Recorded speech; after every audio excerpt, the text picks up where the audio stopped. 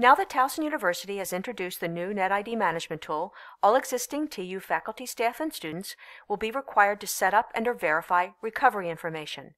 This information is used to recover a forgotten or expired NetID password.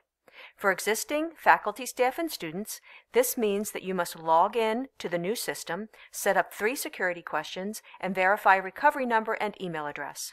This video will guide you through that process. From your favorite browser, type towson.edu/NetID. Under the Manage NetID section on the page, click the Manage link. Enter your username, NetID, and password on the Towson University Authenticated Login screen and click Login. A welcome message may appear instructing you to set up your security questions. If the message appears, simply click Next Message.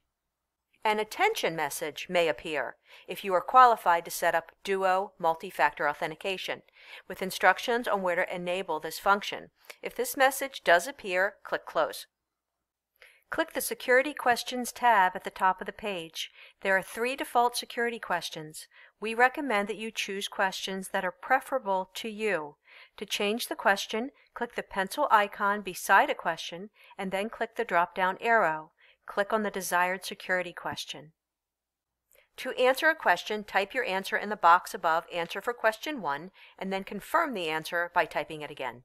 Answers are not case sensitive. If you click on the Show Answers button at the bottom of the page, all answers will appear in lowercase. Repeat this process for questions 2 and 3. Note the buttons at the bottom of the page. You can reset answers, clear all, and show answers. When you have set all your security questions, click Save at the bottom of the screen. If an attention box appears, click Close. The next step is to verify your recovery email and phone. These are used for verification purposes when recovering a forgotten or expired password.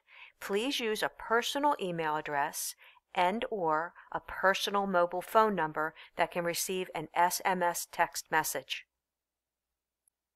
Click the Profile tab at the top of the window. You will see basic information tied to your NetID. Scroll down to Password Recovery Email and Phone section.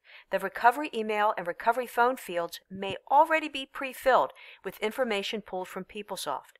This information may be incorrect, or it may not be your preferred recovery information. So please verify this information and either change or add a recovery email and/or a recovery phone number in the designated fields.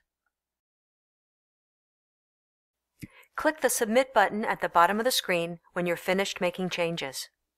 An attention box will appear. Enter the one-time passcode received in the recovery email field and the recovery phone field. Click Validate. Click the Logout button in the upper right-hand corner of the screen when you're finished. Thanks for watching. For more information, including self-help documentation and video tutorials, visit the website at towson.edu/NetID.